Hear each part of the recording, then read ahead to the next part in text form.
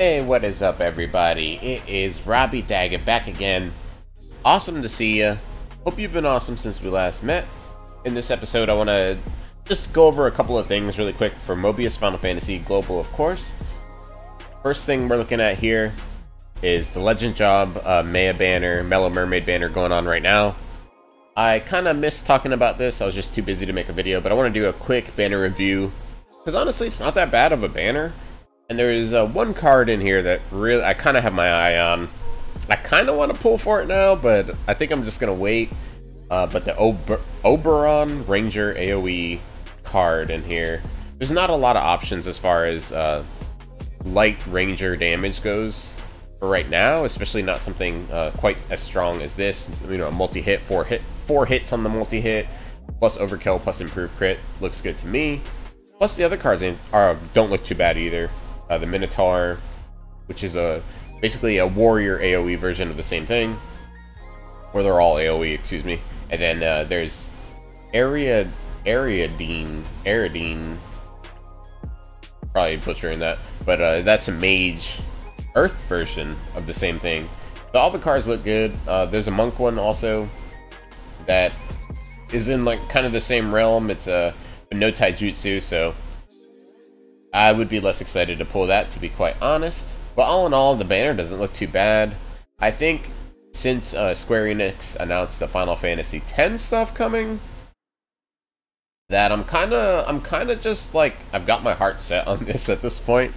I'm kind of just like zeroed in. I'm like, oh my god, Yuna. So I think I'm just gonna wait for that. A special thanks to Raiden for putting all this together in the global news section in the Mobius Final Fantasy Discord.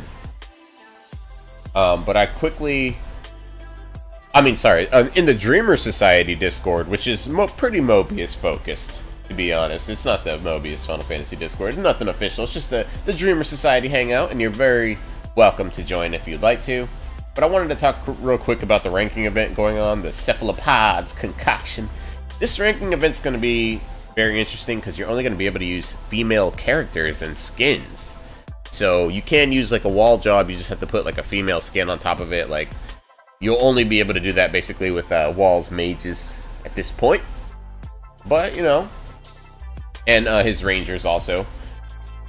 But just looking at the rewards, let's go over the rewards just real quick. We got the Mighty Egg, we got a 5-star Mighty Egg.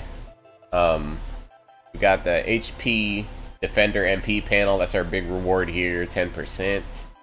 10% more HP as a defender and multiplayer only. I don't know if that's worth it to me, you guys, just being honest. I don't see myself fighting too hard trying to get that top 500 this tower. Which is fine for me, honestly. I was saying I kind of needed a break from the towers anyway, but for the tower climbers, this is going to be, you know, it's going to be a decent tower. Yeah, don't look at my non-excitement for this HP Defender panel. Don't feel bad about it, because honestly, towers are always fun, always a great place. The real place to test your skills, besides, you know, Endless War or something like that. But I just don't need the HP Defender panel. I don't focus on Defender too much, so it's just nothing I'm looking forward to too much. And then there's also going to be another chance to get a fake Duncan coming up very soon. I'm not sure if that's going to be in this tower, though. I think it's going to be in a... Oh, okay. The Summer Ultross tower, okay. Oh, wow, that is for this tower, then. Oh, my god. Okay, really cool info. So, one more thing. So, if you're missing Duncan, if you don't have Duncan, if you don't have the Gilgamesh Duncan, this is going to be an awesome card. It actually does have Taijutsu. It's basically the Duncan, fake Duncan, the Gilgamesh Duncan card, but looks like it's got like one more attack power and one more break power, which isn't that significant at all. It's got one more attack power than Gregkin. That's kind of funny. But you know, if you are missing a card with Taijutsu, especially if you're newer or something, this is gonna be an awesome card. The Summer Ultross card is for warriors. It actually looks pretty decent, honestly. 600 attack, 1350 break, but it's a multi-hit that hits 6 times that adds the barrier, slow, debilitate. Not that bad, but warrior is gonna make very good use of that card.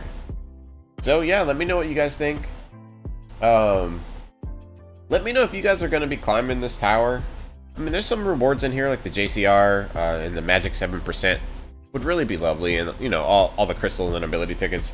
But it is a lot of work to keep top 500 in these towers, so I'll probably just shoot for like 1,000 or 3,000, if that. But let me know what you guys are planning on. I hope this info was helpful. You're always invited to the Dreamer Society Discord if you're not already a member. You don't gotta do nothing special to join. Just hit that link in the description of the video, and you're always invited to chill with us for some good times. But thank you guys for tuning in for this little Mobius episode. It's been a pleasure.